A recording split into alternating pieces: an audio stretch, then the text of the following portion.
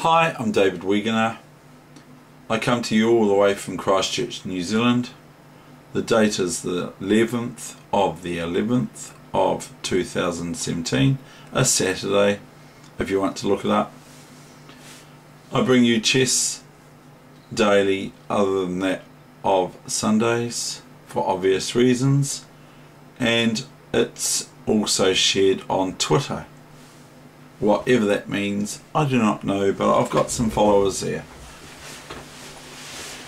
So today I bring you a game from 1980.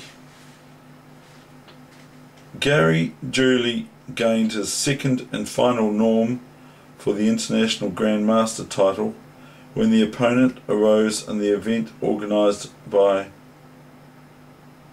the USSR Central Chess Club in his home city Baku, March 29 to April 18, 1980, etc. So here we go.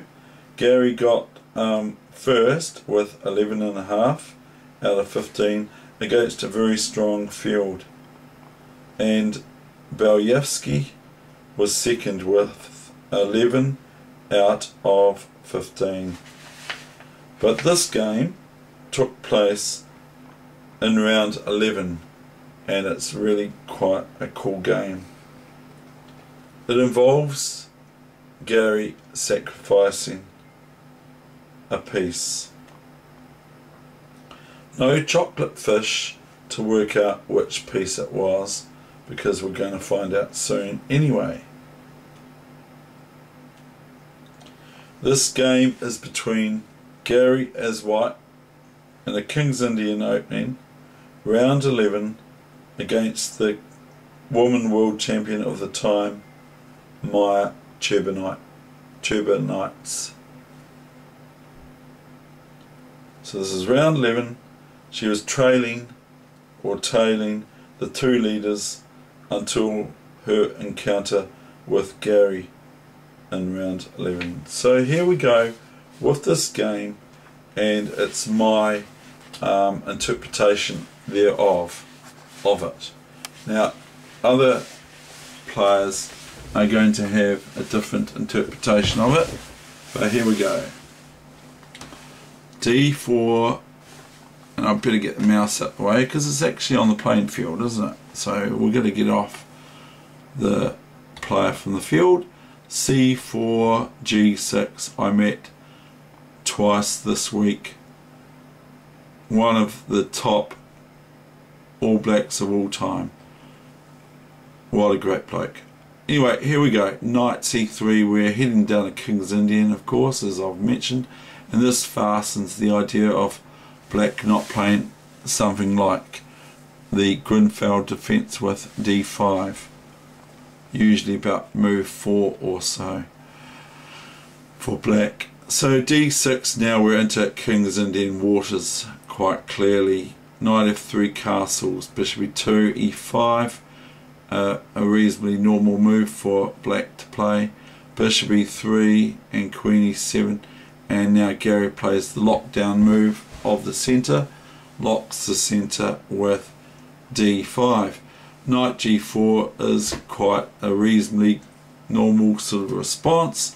Bishop G5, F6, Bishop H4, played by Garry, H5, now H3, so the knight hops back to H6, Knight D2, C5. Some words about Maya is all of a sudden starting some activity on the queen side. Knight F1, Knight F7. Book gives, or Garry Kasparov gives, Knight A6, Knight C7, Bishop D7, etc., preparing for A6 and B5 break. So that's a plan, a wee mini plan or concept in that regard. Okay, but what has to have their game too. So Knight F7 came, G4. This Bishop G4 here is given as two exclamation marks. Maybe Garry gave himself two exclamation marks, but book here gives two exclamation marks to bishop g4. Doesn't look like it though. Now comes g5, and Garry just goes bishop c8. Fair enough.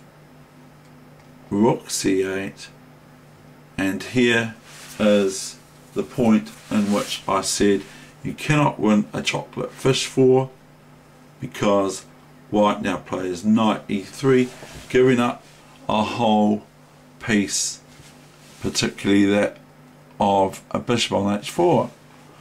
Maya takes the feed, and knight f5 follows, attacking the queen with check with the knight if it takes on e7, and then the rook thereafter, etc.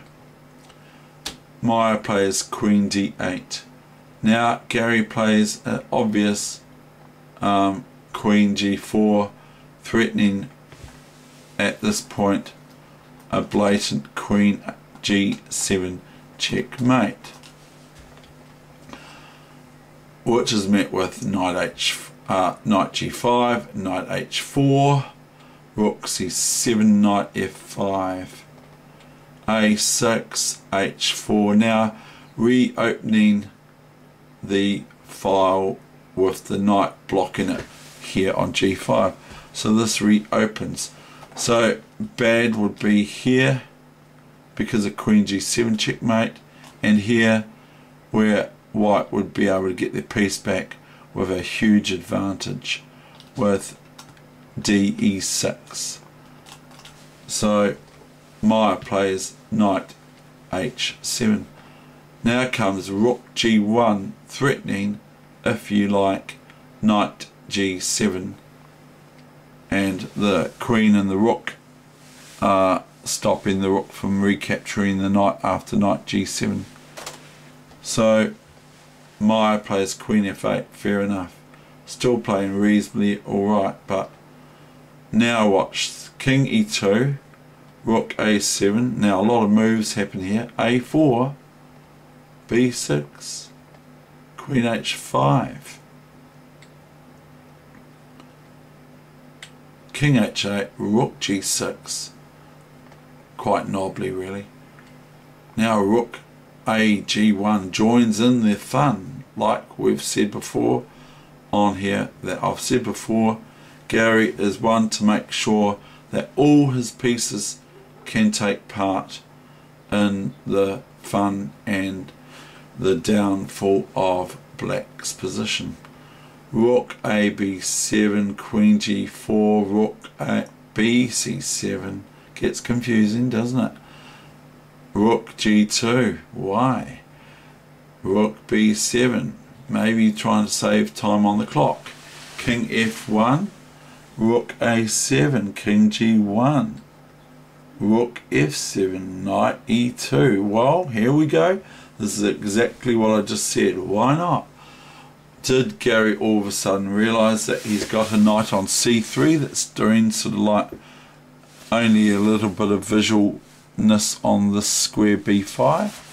I don't know, but it sort of looks like he thought to himself, probably not really of course, oh hang on, I've got a knight on c3, I might as well make that more active. Queen c8, f4. This is threatening to move this pawn forward, etc., because the knight cannot come in here anymore, and other things too.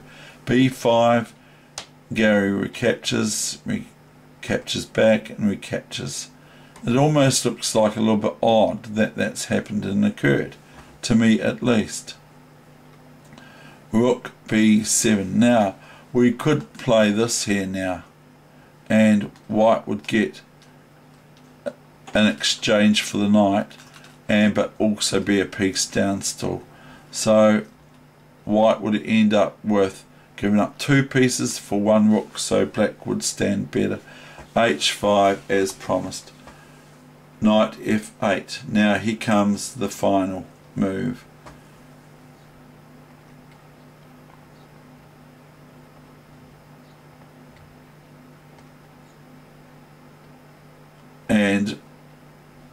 before white played their next move, Maya resigned.